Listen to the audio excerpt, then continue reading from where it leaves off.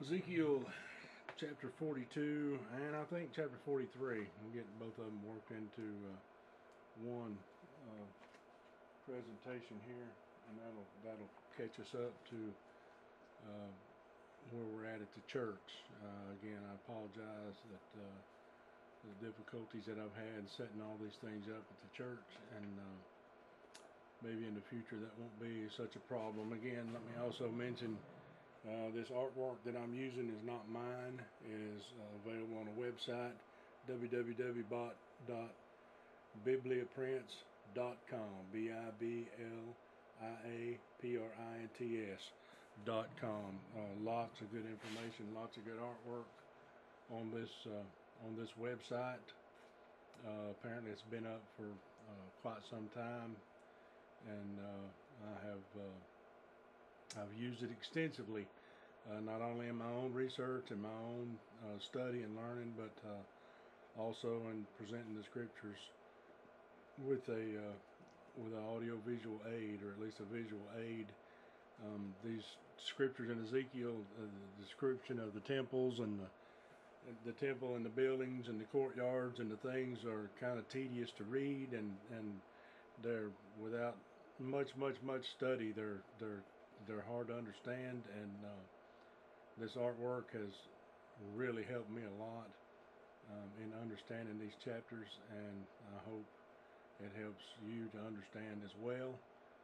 And I'm very appreciative to this website, but I don't want anybody, mistakenly thinking this is mine, that I own this. I do not. It's a website available on the internet, bibliaprints.com, and again, many thanks and much gratitude to them for putting all this together and posting it for our enjoyment. Okay, we're going to concentrate on, in this chapter 42, is going to concentrate mainly on these buildings here, the descriptions of these buildings on the outside. This is the east gate. The inner east gate, with the north and the south being here. He's described, we've made our way in through the east gate, described all of these gates in detail, in very much detail. He's described these courtyards, the measurements on these outer courts, these passageways, streets, pathways, courtyards, however you want to refer to them. The buildings, the singer's building, the priest's buildings. The 30 buildings are on the outside out here, and now we're going to describe these buildings here that are adjacent to. This is the temple itself, and this is that large building on the west side behind the temple that all it describes is the size. It doesn't give any indication whatsoever anywhere what this might be used for. Anything you might read on the internet or see somebody else, that is strictly conjecture and guesswork on their part, because the only description we have of this building is the size. Nothing about the separation, the rooms, chambers on the inside. Doesn't detail anything. It may be one big, huge, wide open building, and it doesn't say. But now we're going to concentrate on. We went through the description inside and outside the temple, the sanctuary here, the Holy of Holies within here, the 30 chambers, 3 stories high, that go all around the outside of the temple. Now he's going to be describing in this chapter 42 is pretty short. It's only 20 verses long, and mainly he's going to be describing this building here and these buildings here. So, starting in verse 1. Then he brought me forth into the outer court, or the outer court, the way toward the north, and he brought me into the chamber that was over against the separate place, which was before the building toward the north. Before the length of 100 cubits was the north door, and the breadth was 50 cubits.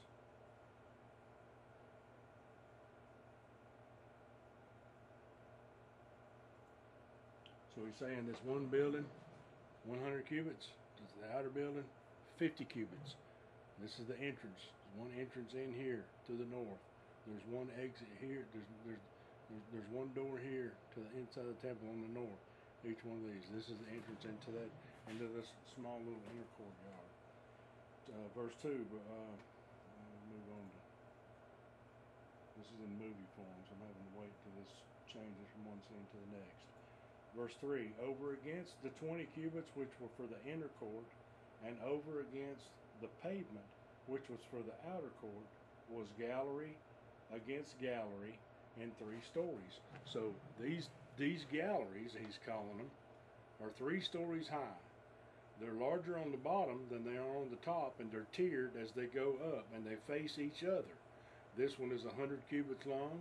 This one is 50 cubits long. And again, they face each other. They're on the outside of the inner courtyard, or the inner pavement, or the inner paveway, however you want to refer to that from the previous scripture.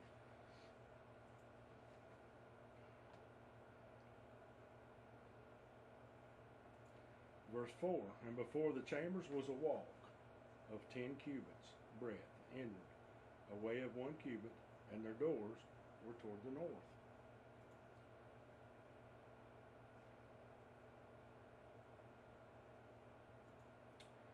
Now the upper chambers were shorter, for the galleries were higher than the lower, and than the middlemost of the building. For they were in 3 stories, but had not pillars as the pillars of the courts. Therefore the building was straightened more than the lowest and the middlemost from the ground. So again, he's just describing that they're 3 stories high, and they're tiered, and they're smaller as they go up. Just like the tier work on the end, remember on the ends on the outside of they were smaller at the bottom and larger at the top. And these are larger on the bottom and smaller at the top. These 2 are facing each other, and the other 2 rooms the other 30 rooms are enclosed. The other rooms are enclosed on the outside of the surrounding of the temple.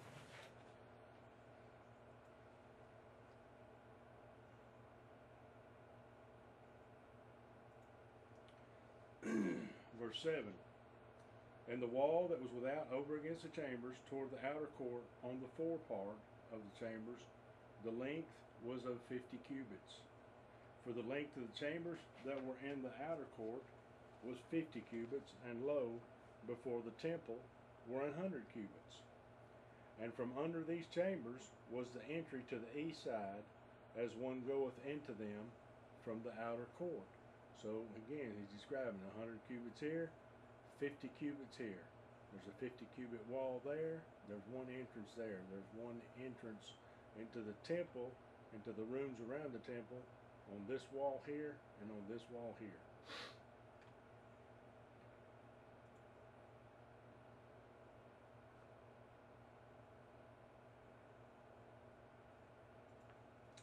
Verse 10, the chambers were in the thickness of the wall of the court toward the east, over against a separate place, and over against the building.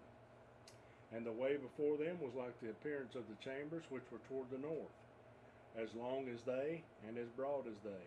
And all their goings out were both according to their fashions, and according to their doors.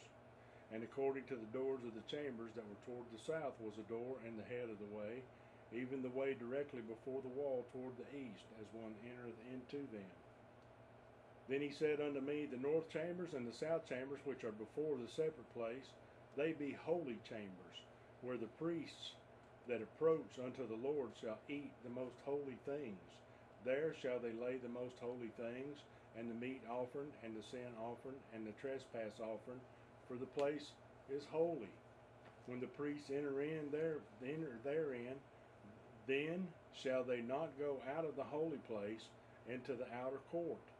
But there they shall lay their garments wherein they minister, for they are holy, and shall put on other garments, and shall approach to those things which are for the people. So, in other words, the priests, these rooms are holy.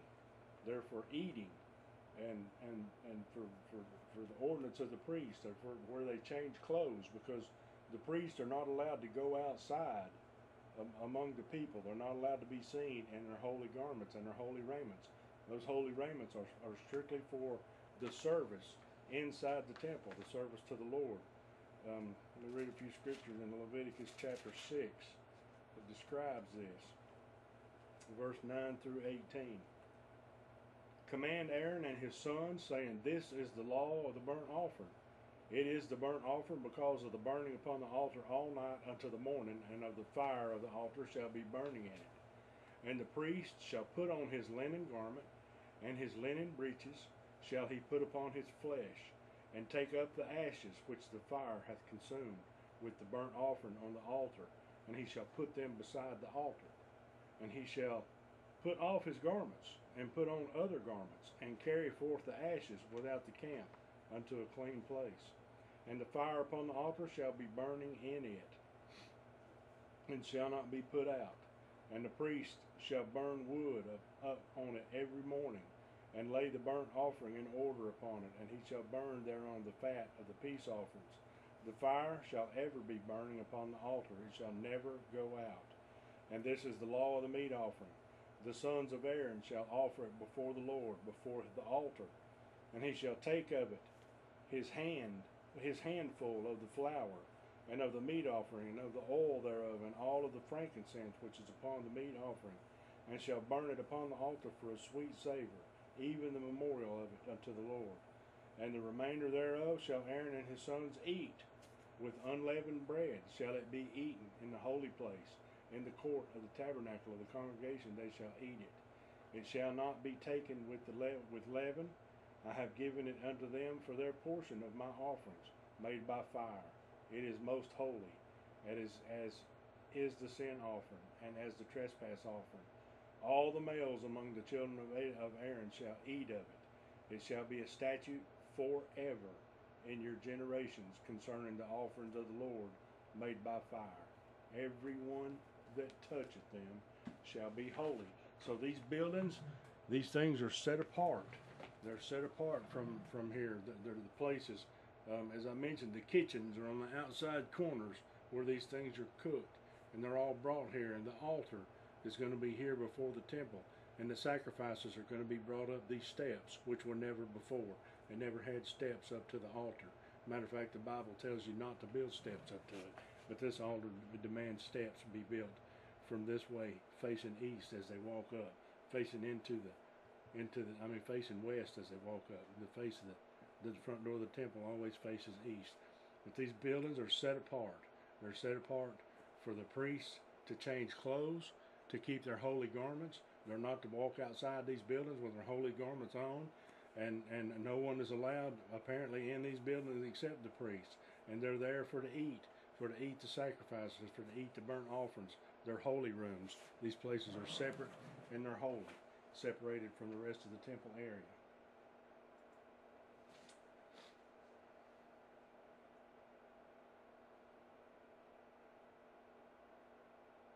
Pretty amazing, huh?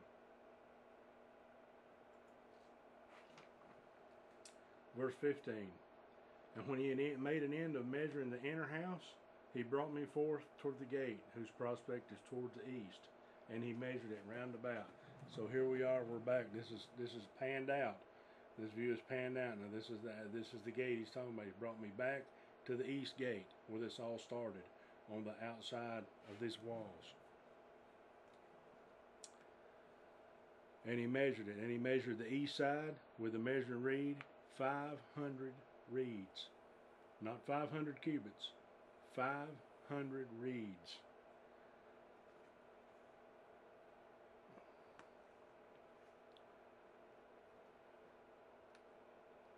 Verse 17, he measured the north side, 500 reeds, with the measuring reed round about. He measured the south side, 500 reeds, with the measuring reed. And he turned about to the west side, and he measured 500 reeds with the measuring reed. He measured it by the four sides. It had a wall round about, 500 reeds long and 500 broad, to make a separation between the sanctuary and the profane place. So these walls separate this temple complex that exists within here. 500 reeds. 500 reeds, according to the 21-inch cubit, the standard 18-inch cubit per a handbreadth would be 21 inches. 500 reeds, 5,250 feet. 1 mile is 5,280 feet. the walls that surround the outside of this temple are 30 feet short of 1 mile each direction. 1 mile. Now, if you know anything about Jerusalem,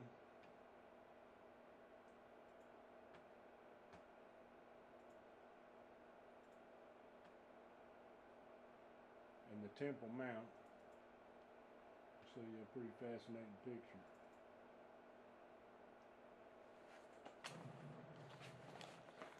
This is an American football field. That's the size of an American football field, 100 yards, whatever they are wide. This is the tabernacle as compared to the size of a football field. This is the whole thing, the outside. This is the outer wall of the tabernacle. Everything that was torn down, that was ripped down and carried away. This was Solomon's temple. Solomon's temple was not that much bigger than the tabernacle. It was set up in a little place. Herod expanded the Temple Mount to what the Temple Mount is today, which is somewhere between 35 and 37 acres. So compared to the American football field, this was the size of Herod's temple complex. This is the size of Ezekiel's temple complex. Look how much bigger this is than the tabernacle. How much bigger this is than Solomon's temple. How much bigger this is than Herod's temple that was Zerubbabel's that Herod tore down and rebuilt. This is the temple complex that we just read and described. And on the outside of this is the wall that we just described at the end of chapter 42. That's almost 1 mile on each side, with the separation from here to here, with a huge place to separate the most holy sanctuaries from the profane. The profane being outside that wall of separation, which is almost 1 mile square as compared to an American football field. It's pretty amazing, because all this won't even sit on, this whole entire temple complex right here will not even sit on what we know today as the Temple Mount.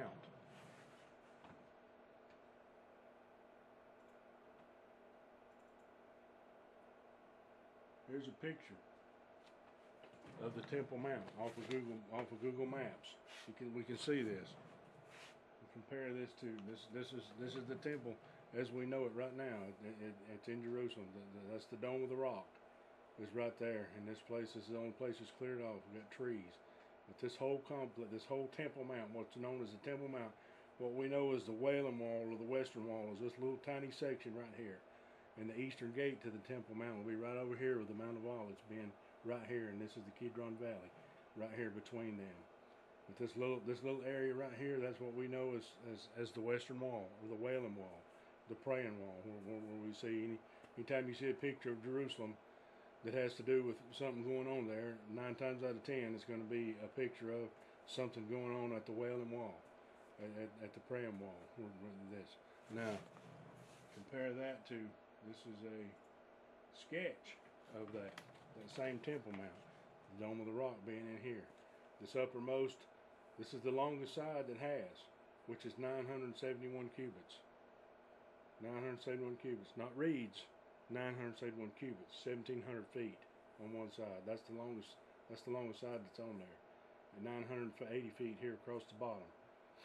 This would be where the city of David was. In the old days, the city of David was down this way. This is the eastern side. The Wailing Wall, on that picture I showed a while ago, would be right in this area right here. The eastern gate would be right around in here somewhere. 1,620 feet on this side. 926 cubits. Not 926 reeds, 926 cubits. That 500 cubit by 500 cubit temple complex that holds the priest just barely will fit. It won't fit on this direction. It won't fit, and it won't fit either way. It won't fit into that. Much less that 1 square mile wall that goes around and separates it. So there's no way that this temple and this complex and this wall is going to sit in or around or be a part of what we know today as modern Jerusalem. It's just not going to fit. It's not going to be there.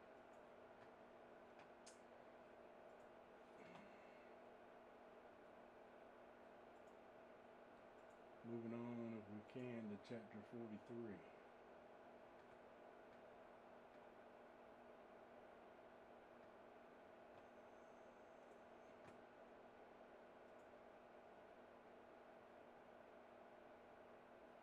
In chapter 43,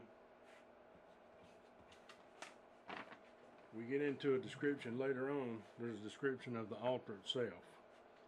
And chapter 43 describes the glory of God coming back to the temple, returning to the temple. The glory is coming home.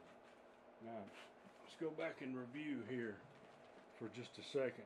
In Acts chapter 1, I'll read some scripture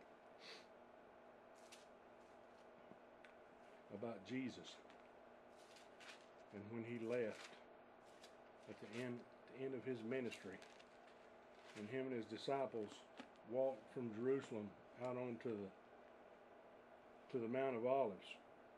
In Acts chapter 1, starting in verse 2, we read, until the day in which he was taken up.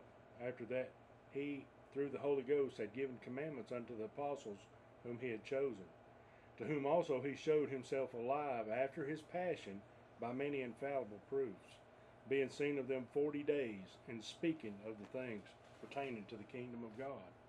And being assembled together with them, commanded them that they should not depart from Jerusalem, but wait for the promise of the Father, which saith he, ye have heard of me. For John truly baptized with water, but ye shall be baptized with the Holy Ghost not many days hence.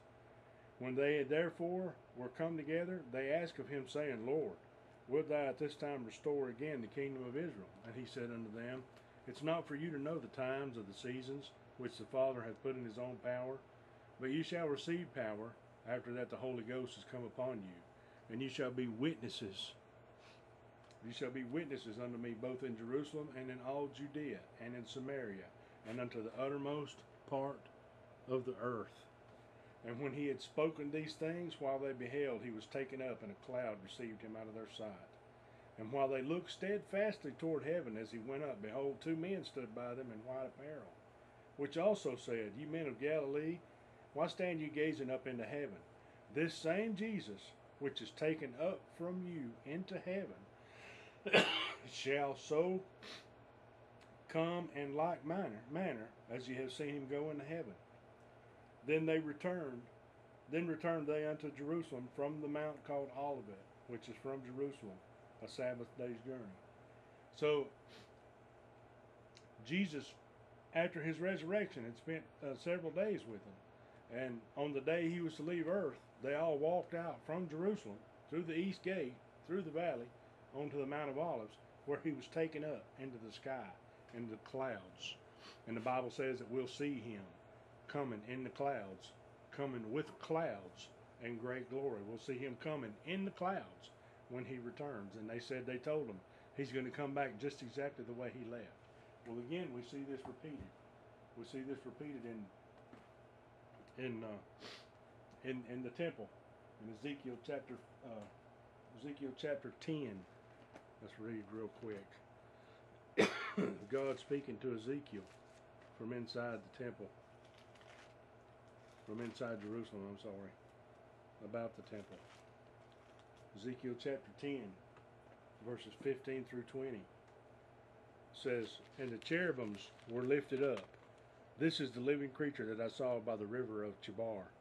And when the cherubims went, the wheels went by them. And when the cherubims lifted up their wings to mount up from the earth, the same wheels also turned not from beside them. When they stood, these stood. And when they were lifted up, these lifted up themselves also. For the spirit of the living creature was in them.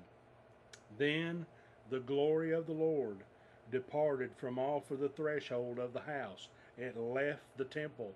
The glory of God was sitting on the threshold, prepared, ready to leave. And it left from off of the threshold, and it stood over the cherubims.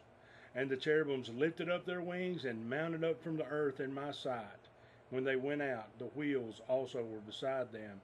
And everyone stood at the door of the east gate of the Lord's house, and the glory of the God of Israel was over above them.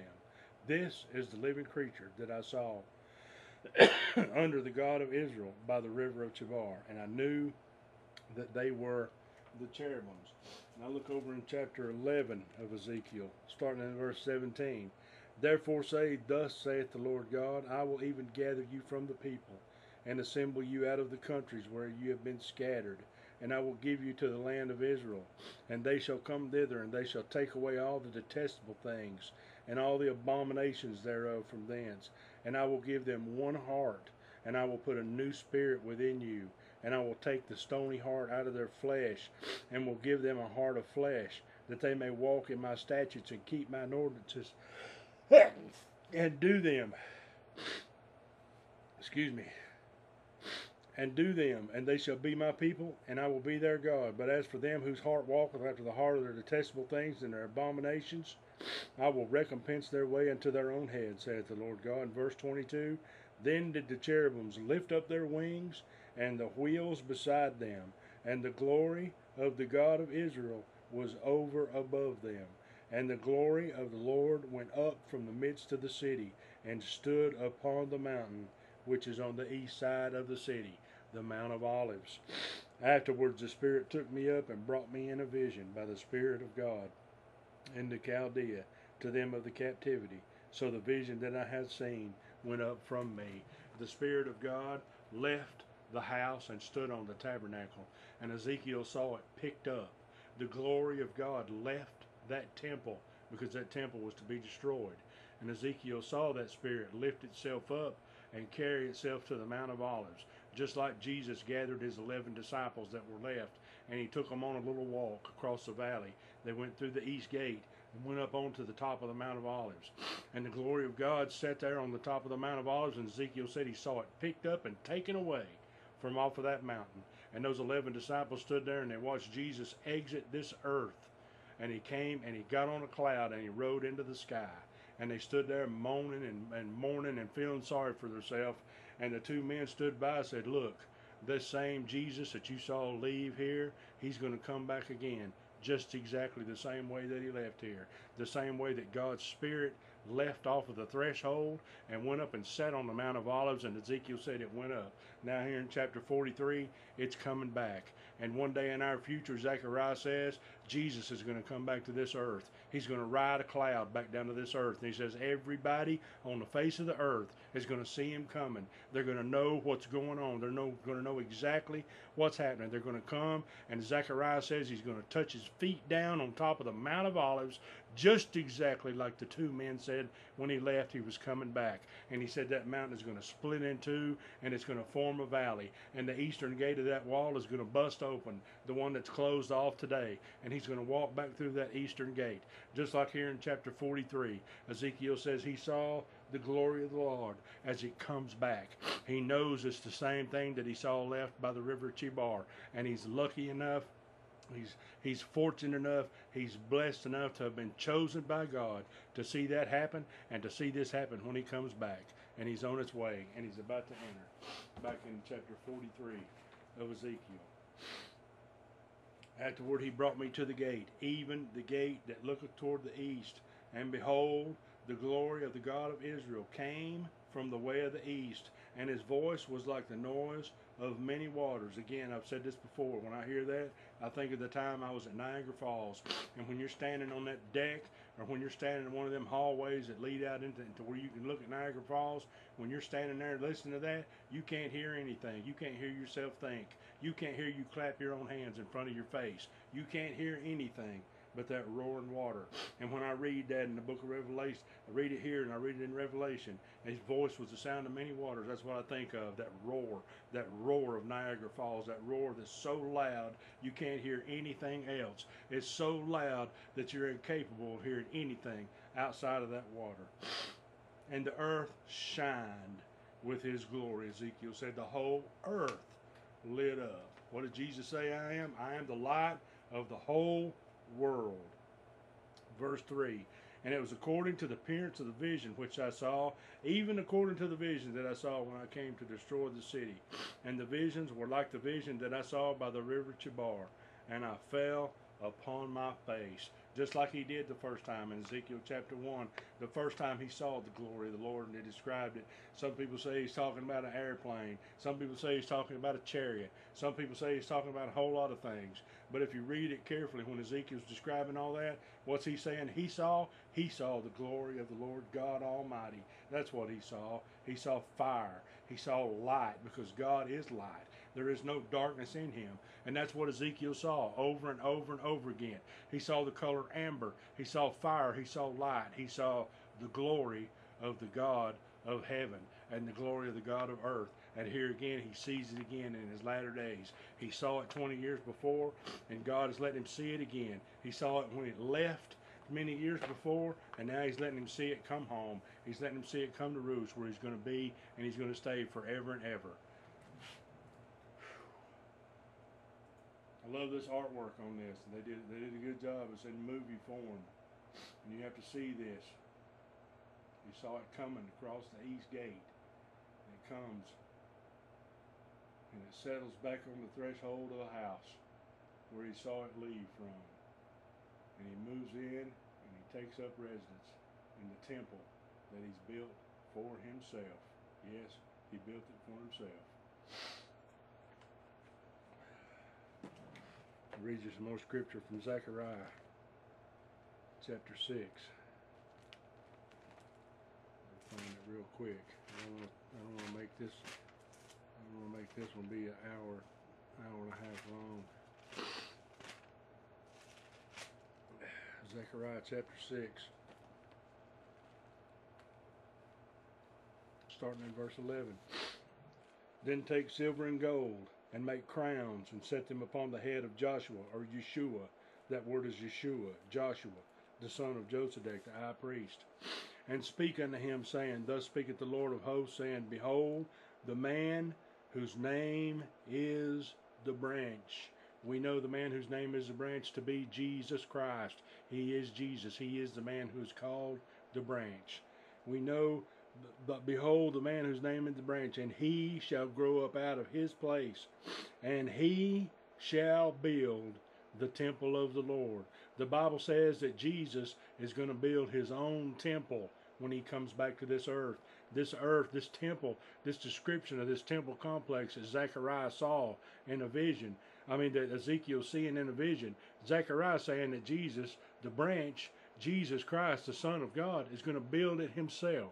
He's going to come back and he shall build the temple of the Lord. Even he shall build the temple of the Lord, verse 13, and he shall bear the glory. Nobody else can bear the glory. Nobody else can be the glory of God. The book of Revelation says that the angel flied around and was mourning because no one was worthy to open the seals. And out of the midst of the throne stepped forth the Lamb who was slain from the foundation of the world. And he was worthy to pop the seals. He is the only one able to bear the glory. And he shall sit and rule upon his throne. Who has that throne been promised to? Jesus Christ, the coming Messiah. And he shall be a priest unto his throne. And the council of peace shall be between them both.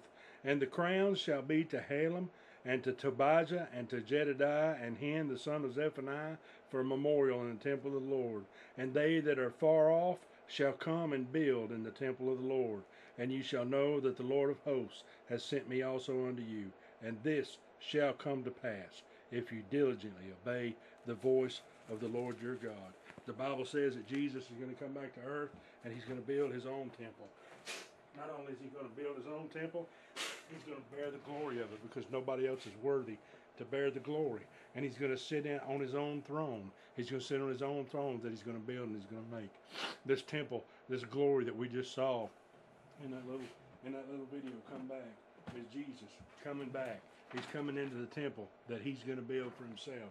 And he's going to sit and he's going to rule and he's going to reign from that temple.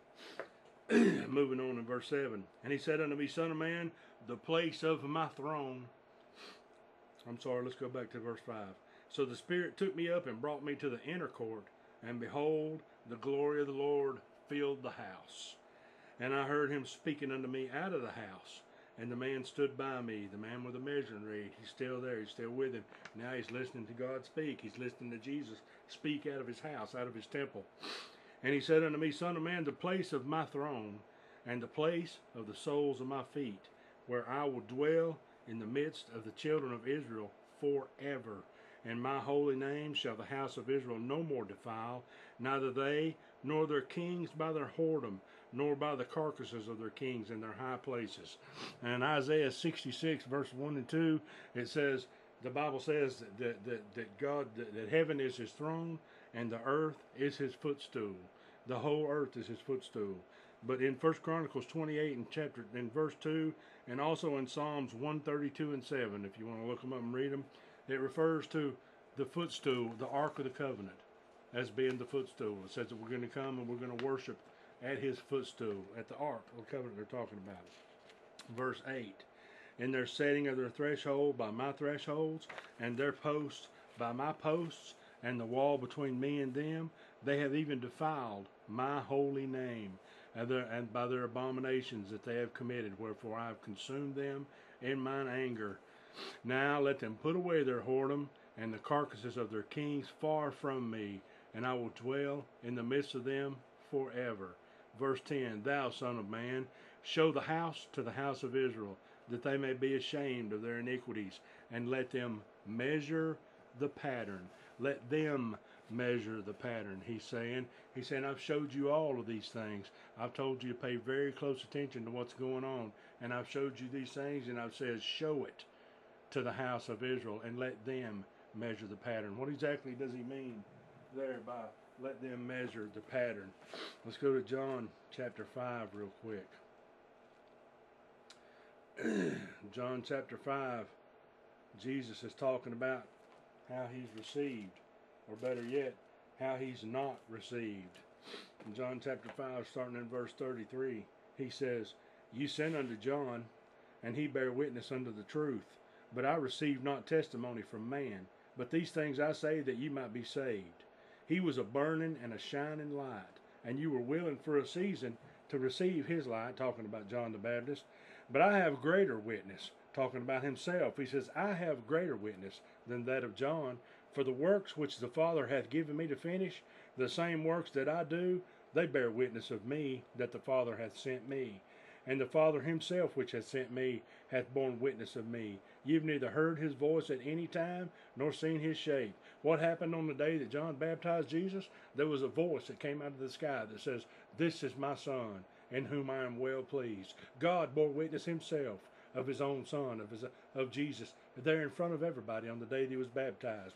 And here in verse 37, Jesus is saying, My Father even bore witness of me, and you still won't accept who I am.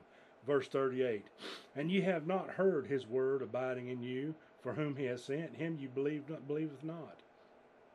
Search the Scriptures, for in them you think you have eternal life, and they are they which testify of me. And you will not come to me, that you might have life. I receive not honor from men, but I know you, that you have not the love of God in you. I am come in my Father's name, and you receive me not. If another shall come in his own name, him you will receive. How can you believe which received honor one of another, and seeketh not the honor that cometh from God only? Do not think that I will accuse you to the Father. There is one that accuseth you, even Moses, in whom you trust. For had you believed Moses, you would have believed me, for he wrote of me. But if you believe not his writings, how shall you believe my words? Now what is Jesus saying here? He's saying, I'll come. I said, one man comes in his own name. John came and he's telling about me, and you would hear him for a while. But then I showed up. And when I showed up, you didn't have the slightest idea who I was. You spent all your life reading in Moses and learning. You spend all your time standing in the marketplaces praying. You spend all your time wanting to be seen of men for the things that you do and the things that you need and the things that you want. You spend your entire lives studying and reading and knowing of the coming Messiah. And what happens when he shows up and he's standing here in your face? You refuse to believe that I am who I am. Why? Why would they refuse that? Because it's going to take away their way of life, for one thing. There's going to be one there that's greater than them. They're going to have to, the high priest is going to have to give up his special place. All these rabbis are going to have to give up their special place. All of a sudden, they're not going to be special anymore. They're not going to be walking around in town and being respected and loved for who they were because there's one there that's greater than them. That's the biggest reason that they didn't want to see. They didn't want to see. They didn't want to believe. They didn't want to understand. So Jesus is saying to them, you've measured the measure. You've seen the measure of it. You know it. You've read the scriptures. You know the prophets. You know the law. You know what's coming. But when I get here, you don't have the slightest idea who I am. And if you think you know who I am, then you utterly reject me. And what is Jesus saying? I'm not going to judge you. Moses is going to judge you because you learned and you lived by the law of Moses. And when you want to live by the law of Moses but don't recognize what Moses is saying to you, then you've done yourself no good. So back in Ezekiel here, in chapter 43 and verse 10, God's telling them, he says, I've told them what I was going to do. In verse 8, he said, they have defiled my holy name by their abominations they have committed. Wherefore I consumed them in my anger. I did that. They've paid the price. Verse 9, now let them put away their whoredom and the carcasses of their kings far from me, and I will dwell in the midst of them forever. That's a conditional promise right there. I'm going to dwell with them forever if they will get rid of everything except me. And in verse 10, he says, thou son of man, show this house to the house of Israel. In other words, remember a while ago when he said, pay very close attention to everything that I'm going to tell you, because I want you to show it to the house of Israel. Now he's saying, show it to the house of Israel, that they may be ashamed of their iniquities. Show them and let them understand, and let them measure the pattern. Jesus told us over and over again, he who has eyes to see, let him see, and he who has ears to hear, let him understand. Know and understand. Study. Search the scriptures. Study. See if you know what's going on. Know that you know what's being talked about. Don't be deceived. Don't let men lead you astray. Don't go outside the Bible. Don't go outside the Word. In other words, measure the pattern. And James says, don't just be a reader and a hearer of the Word. Be a doer also. Measure the pattern. See that it is what it says it is. Understand that it is saying what it is saying. And do it. Be a doer of the Word. Just like God is telling them right here. Let them measure the pattern. And if they will put all that stuff away from them, then I will be with them forever. Verse 11, and if they be ashamed of all that they have done, show them the form of the house, and the fashion thereof, and the goings out thereof, and the comings in thereof, and all the forms thereof, and all the ordinances, and all the forms, and all the laws thereof, and write it in their sight, that they may keep the whole form, and all the ordinances thereof, and to do them. This is the law of the house. In other words, God is saying, this is it. Show them everything that I've showed you. Explain to them everything that I've explained to you. Teach them everything that I've taught you. Write all this stuff down. Draw these patterns. Draw these pictures. Show it to them. Let them measure the pattern. Because, he said, verse 12, this is the law of the house. Upon the top of the mountain, the whole limit thereof round about shall be most holy. Behold, this is the law of the house. This is the way it's going to be, God said. These are my rules. They're my ordinances. They're the way things are going to be. You're not going to bring these whoredoms back. You're not going to bring these idols back. You're not going to bring this false and fake witness and worship back to my house. This is the house that I built. Remember, Jesus built this house. Zechariah said he's built this house with his own hands, and he is not ever again going to let it be defiled. It's not going to be defiled ever again. This is it. This is the law of the house. This is the war to end all wars. However you want to put it. This is the last straw, he's saying. This is it, the end of the line. Now he goes from there, he goes into describing the actual altar. And these are the measures of the altar. The altar sits outside of the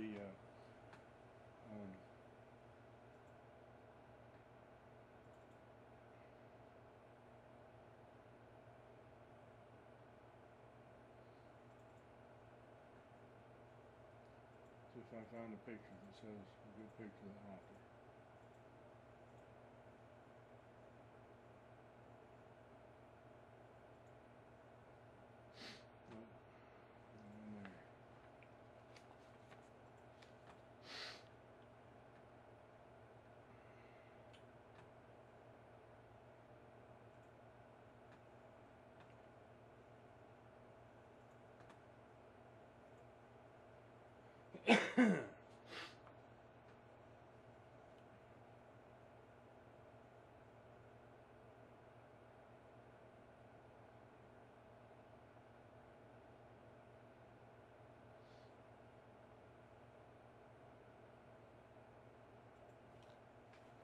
So in verse 13, these are the measures of the altar after the cubits. The cubit is a cubit and a handbreadth. Even the bottom shall be a cubit.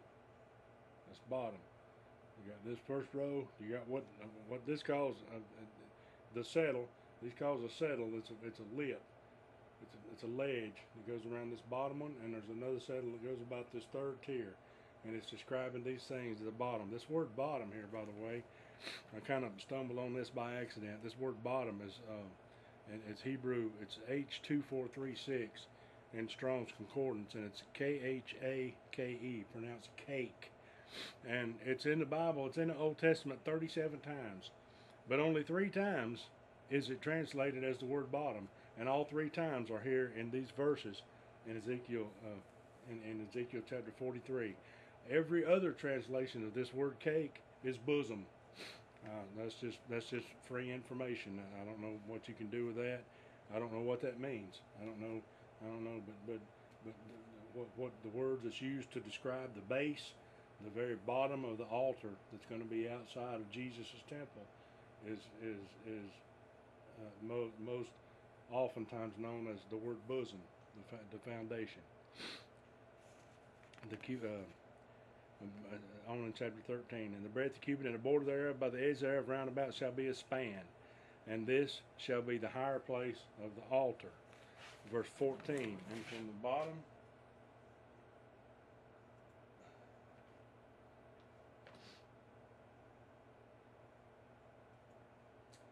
bottom upon the ground, even to the lower settle or ledge, shall be 2 cubits, and the breadth 1 cubit.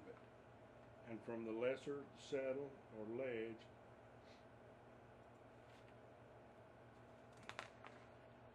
even to the greater settle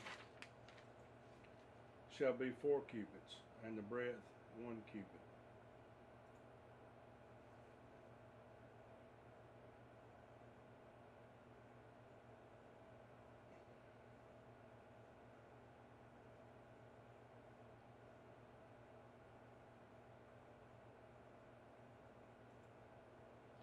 So the altar shall be 4 cubits, and from the altar and upward shall be 4 cubits. So what he's described so far is this is a cubit, and this ledge is a handbreadth that goes all the way around. Then we've got 2 cubits, and the first one is 4, and it's got a settle or a ledge that goes all the way around it. That's a handbreadth high and wide. And then the top of the main altar is 4 cubits this way, and it's going to go on and describe it as 12 this way and 12 that way. So the main part of the altar, and he describes the steps that are coming up here from this side. As they climb the steps, they're going to be facing into the doors, and they're going to be facing through the doors. Now, before, in the first temple and in the second temple, I don't know about Solomon's temple, but in the second temple, which was known as Herod's temple, there was a ramp on this side of the altar that they could use to walk up the ramp. Now, the scripture in Exodus 20 says that anywhere you build an altar to do sacrifices unto me, do not build steps up to it, because if you build steps up to it and go up onto the altar, then the shame of your nakedness is going to be exposed. That was in Exodus chapter 20. I used to use that verse for my kids wanting to wear short shorts and short skirts. I said the Bible says that, you build an altar, you don't build steps onto it because the shame of your nakedness will be exposed. Then people wore robes all the way to their ankles. And I said the altar was most of them was about 3 feet high. And I said, how much of your nakedness is going to be exposed if you're in a floor-length robe standing on top of a 3-foot altar? Your ankles. I said the Bible calls your ankles the shame of your nakedness, and you're wanting to go out in public with short pants and short skirts on. That's just another little free story. But I use that against them. But the Bible forbids steps to be built up to the altar.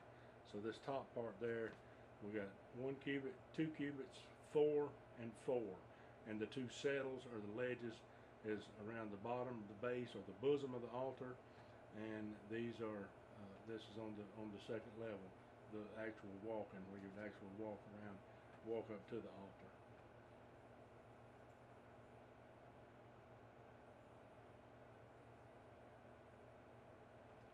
And the horns, again, it describes the horns in verse 15, and upward shall be the 4 horns.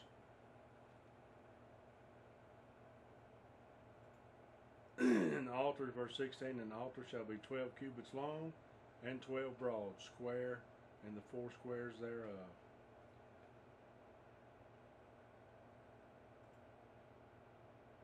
And the settle, or the border, and the settle shall be 14 cubits long and 14 broad, and the 4 squares thereof. And the border about it shall be a half a cubit, and the bottom thereof shall be a cubit about, and his stairs shall look towards the east. Now what it's saying is that this is 12 cubits square, this top part.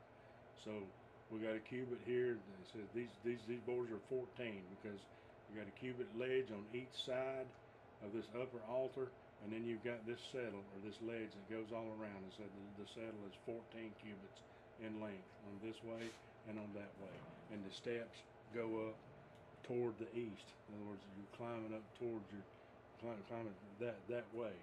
The idea being that 2 things. Number one, when you're climbing these steps onto the altar, you've got your back to the sun. Because if you remember in Ezekiel chapter 8, we studied all the abominations of the temple. As he went through, God took Ezekiel all through the temple, in the outer chambers and the inner chambers, and he said, come and show you this abomination. He said, let me show you a worse abomination. And then he went and showed him the women who were inside crying for Tammuz. And he said, let me show you the worst abomination of all.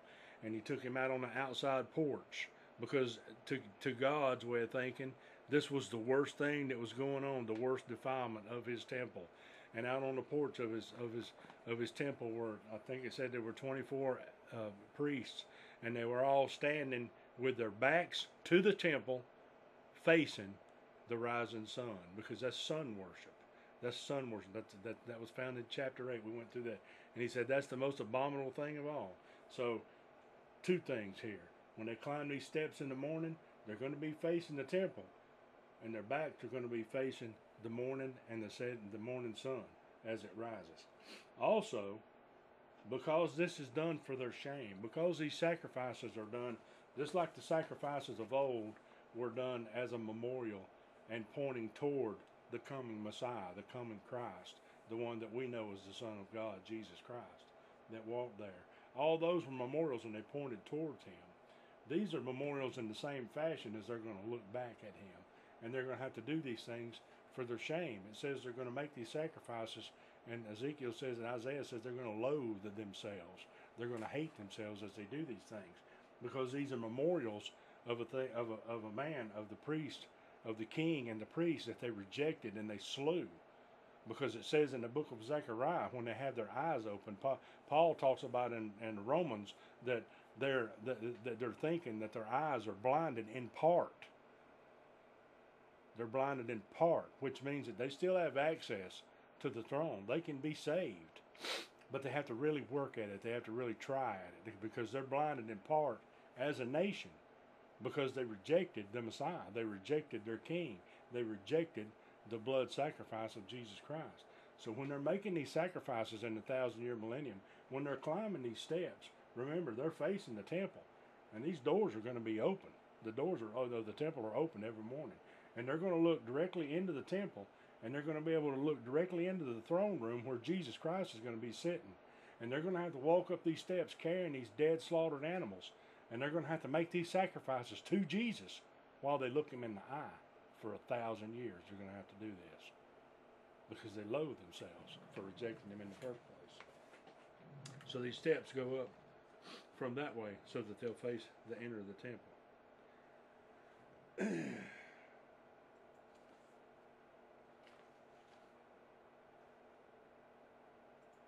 Verse 18.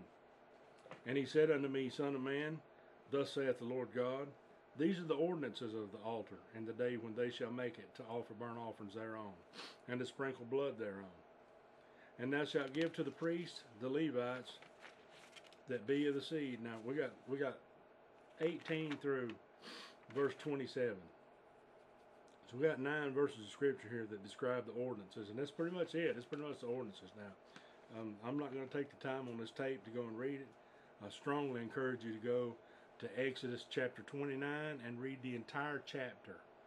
And you will be able to see, comparing Exodus 29, which are the ordinances that Moses gave to Aaron and the priests of the things that were to be done every day, and for the consecrating for the 7-day period, consecrating the altar and the sacrifices and things that were done all the time.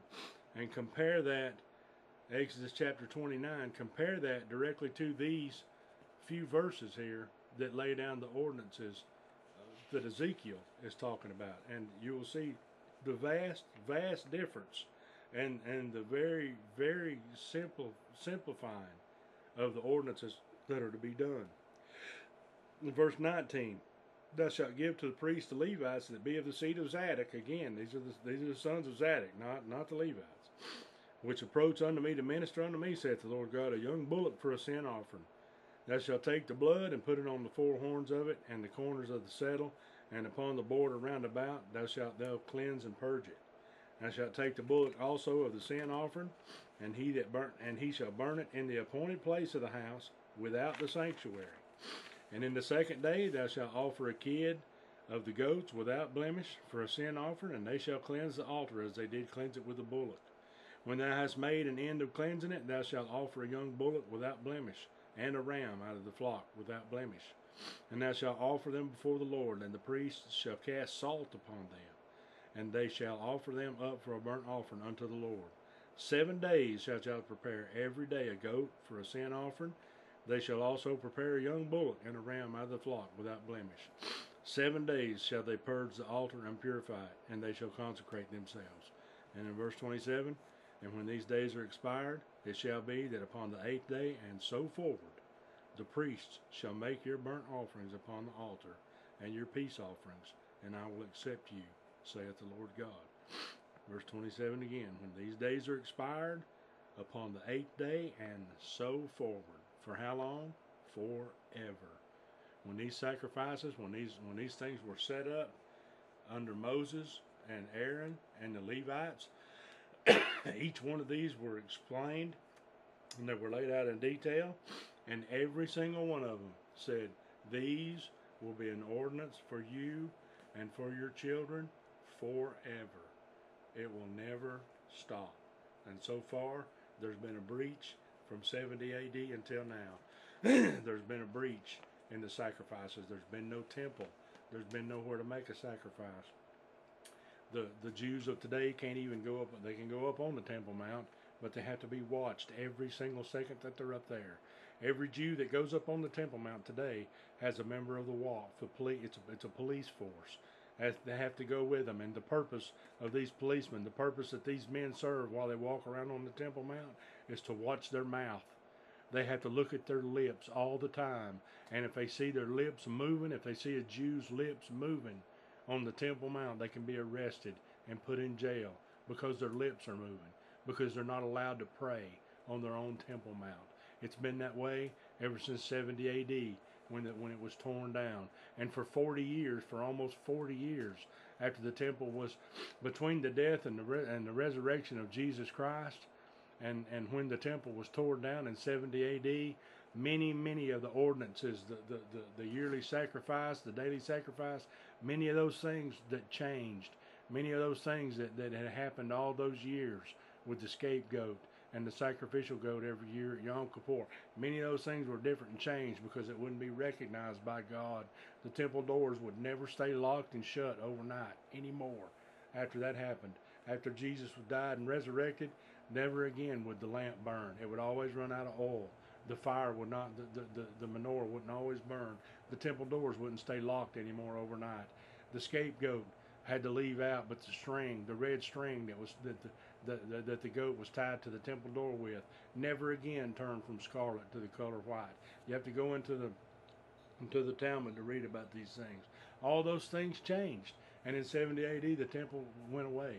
And from that time until now, they've had no way to sacrifice. They can't even go up on their Temple Mount and pray, much less make sacrifices. But they're ready, and it's coming. Daniel says there's coming a peace treaty. I don't know what that peace treaty is going to be or who's going to represent it, but it's coming. It's not, and it's not long in our future. Jesus Christ is on his way back to this earth, and he's not coming this time as a lamb for slaughter. This time he's coming as the Lion of the tribe of Judah. He's coming to wreak havoc on his enemies. He's coming to set up. The book of Revelation says, behold, now the kingdoms of this world have become the kingdoms of Christ. And we read in Zechariah where he's going to build this temple.